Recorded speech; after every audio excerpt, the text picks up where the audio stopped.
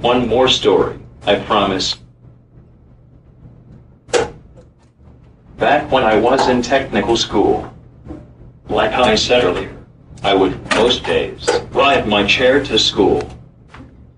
The school wasn't just a couple blocks down the road. Round trip, I traveled 10 miles per day for about 3 years. I really wanted my freaking computer degree.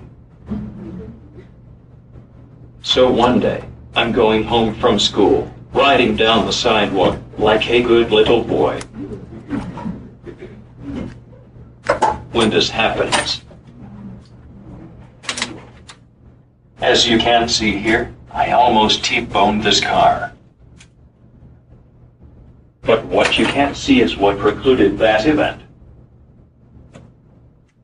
This car had to be doing about 20-25 pulling into this restaurant.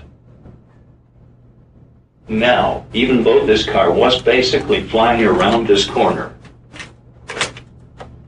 I could clearly see the occupants inside the car. And as they are flying around in front of me, they are laughing and pointing at me. So these two girls ride up to the drive-thru window. Ever have one of those days where you just had enough and you pass your breaking point, you can't take anymore? Happened to me.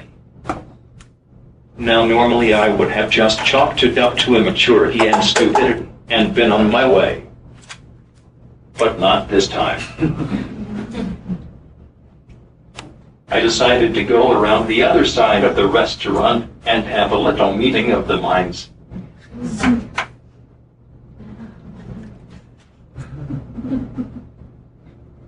So I got about right here, and I gunned it around the back. They start screaming because they see this coming straight at me.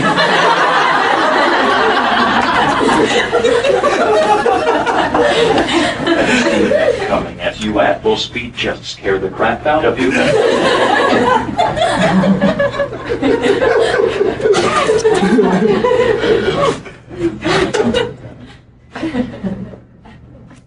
I stopped this close to their front bumper.